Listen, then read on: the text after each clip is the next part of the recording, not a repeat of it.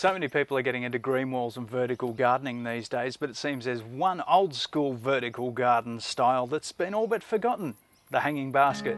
They can be real problem solvers. You can use them to add greenery and bring colour to otherwise impossible spots, and they're excellent for bringing smaller colourful plants up to eye height. You can also use them for growing herbs and some veggies. Absolutely brilliant. You can put them just where you want them, right outside the kitchen door or beside the barbecue. Now, I want to share a few of my hanging basket tips with you, and what better way than to build a hanging basket. You'll need a decent quality hanging basket with chains. This type's called a beehive basket.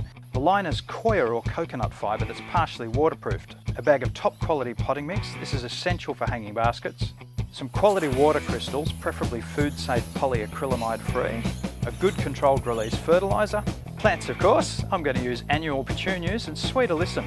It's now known as lobularia. And you need 2 buckets.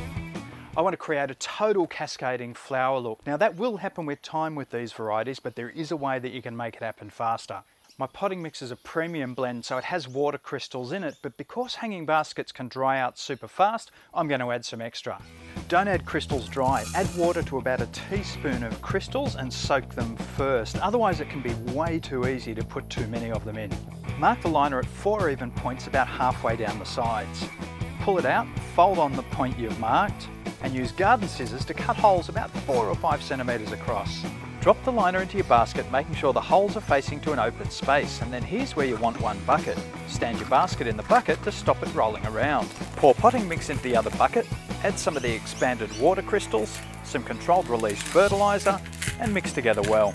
Add this improved potting mix into the bottom of the basket, filling to the line of your holes. Press it down gently, but don't compress it.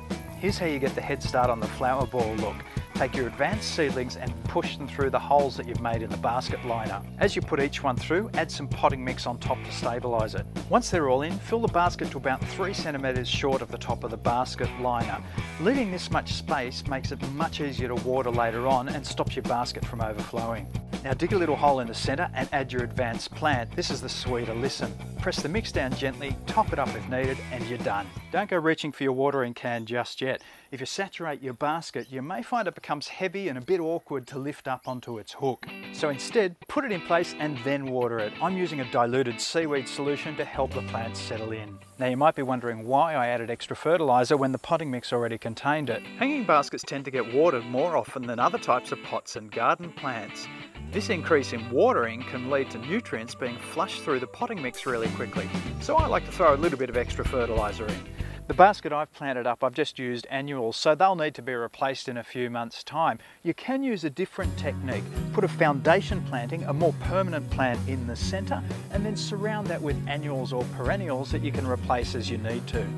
There you go, turning an old school classic into a funky new fave.